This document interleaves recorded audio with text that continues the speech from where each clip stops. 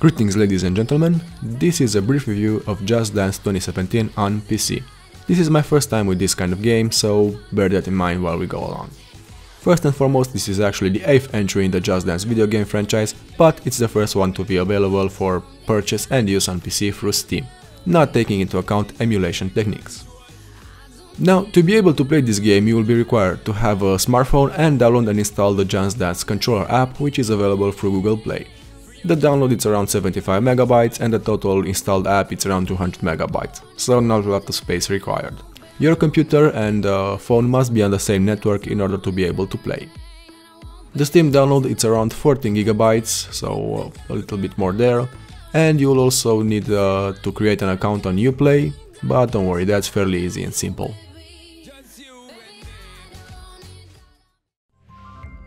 Connecting your phone to the game is pretty basic, the on-screen instructions being very easy to follow.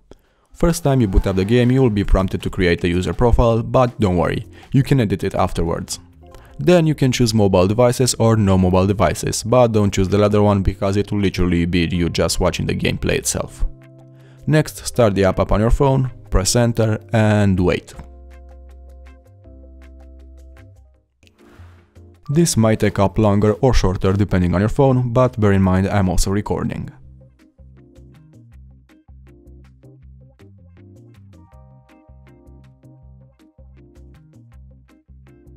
From your phone screen, select the Just Dance box and wait for it to sync up.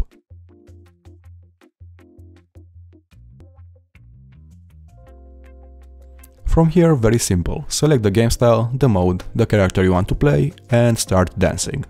This all can be done both through the keyboard and from your phone, since it acts as a remote basically. For multiplayer, other people need to be on the same network as you, very important, and enter the app and they will be automatically connected to your game session.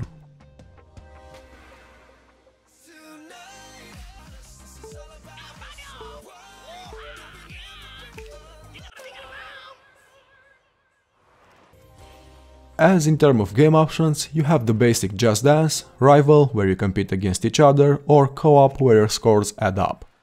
Dance Machine, where you basically need to fill up a meter, World Dance Floor, where you compete for achievements with other players, Just Dance TV, basically YouTube, Dance Quest, as the name implies, Sweat and Playlists, basically create a workout routine, Video Challenge, where you make a challenge or try to beat others, Ubisoft Club, where you can unlock cosmetics, and Just Dance Unlimited, where you can extend your subscription in order to have all the songs unlocked. By pressing F1 you can customize your profile, view your progress or your recordings. As you complete more songs or do more challenges or get more achievements, you will unlock more icons and backgrounds. Quite a lot of choices you have to choose from here.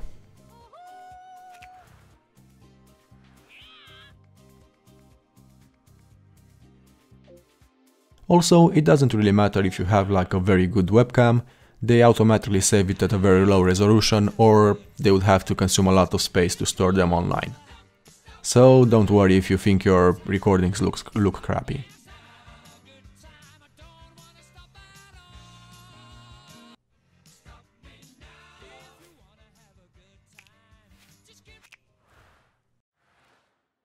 As for actual options, you get them by pressing F5. And here you have for video, you have the option to choose between full screen or windowed mode. It automatically scales to your resolution. In my case it was 2160. You have the pictos, which basically shows you the dance moves, lyrics, credits, and auto dance, which I'm not very sure what it is. Credits are, well, yeah, I'm not gonna read that. And tutorials, of course, which basically gives you some tips. And the option to quit game. So you could say it's kinda lacking in the options department. On PC you generally expect more options, more screen resolutions, sound options and that kind of thing.